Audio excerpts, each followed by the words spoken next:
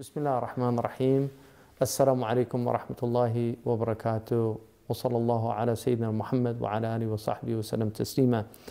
In the last short reflection, I talked about taqwa and the idea of taqwa being one of the fundamental principles that the Quran is constantly reminding of us.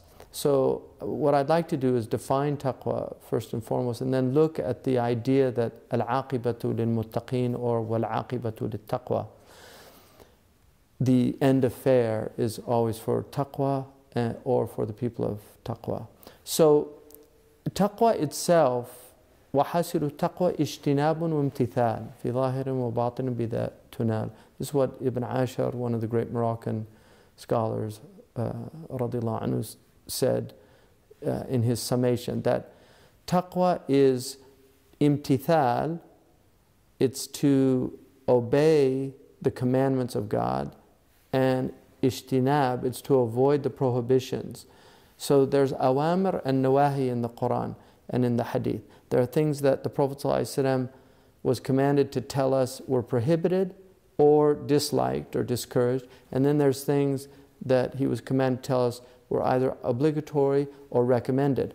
So the idea of taqwa is essentially, the people of taqwa are the people that do what they were commanded and avoid what they were prohibited. And they do this through a disciplining of the soul. So there's actually a disciplining of the soul that occurs through your life, through practices. And so one of the things about practice is what enables you to incrementally get better at something. So for instance, people who learn a new skill, initially it's very difficult for them, but over time, as they continue to practice, it gets easier and easier. This is the process of habituation. كُلُّ شَيْءٍ عَادَةٍ وَلَوْ الْعِبَادَةِ. Everything is habit, even devotion. So, in fact, the great Greek philosopher Aristotle said that virtue was basically the habituation of the soul to a virtuous practice.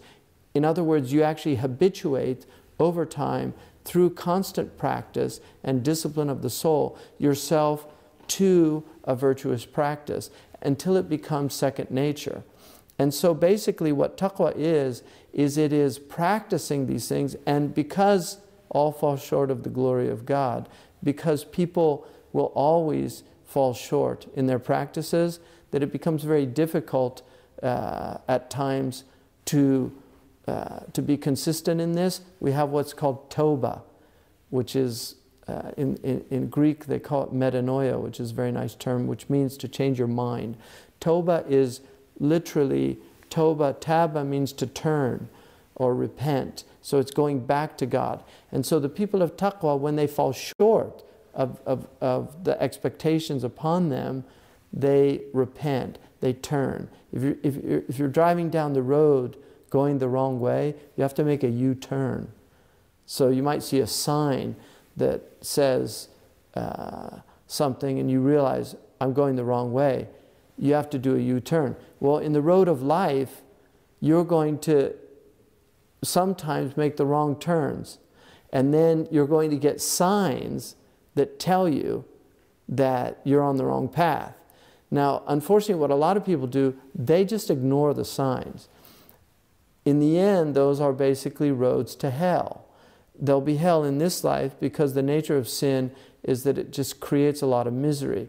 So when the Quran tells us, وَالْعَاقِبَةُ لِلتَّقْوَى, it's telling us that in the end, victory is for taqwa, victory is for piety, it's for conscientiousness, it's for all of these things. And so, an example of that, there's a great poet, Lowell, who said, truth forever on the scaffold, wrong forever on the throne, yet the scaffold sways the future, and beyond the dim unknown standeth God among the shadows, keeping watch above his own.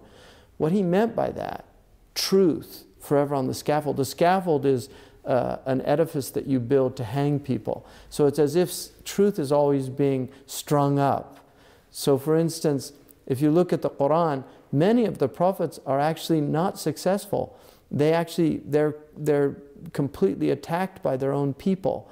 But their success is in their conveying the message, despite the fact that they're killed, despite the fact that they're turned upon.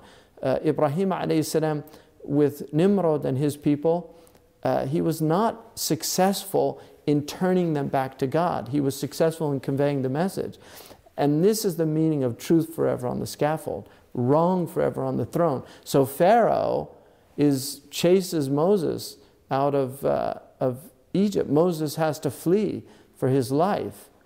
But the point is that the scaffold sways the future, that the moral arc of the universe is long, but it bends towards justice. This is what we have to be constantly reminded of, that al-aqibatu lil-muttaqeen wal-aqibatu lit-taqwa. We have to remind ourselves constantly that no matter how dark it looks, no matter how dark it gets, we believe that the end is for taqwa, the end is for piety, the end is for the people of conscientiousness. This is extremely important to keep in mind, and inshallah I'll explore this some more in our next session. Jazakumullah khairan. Wassalamu alaikum wa rahmatullahi wa barakatuh.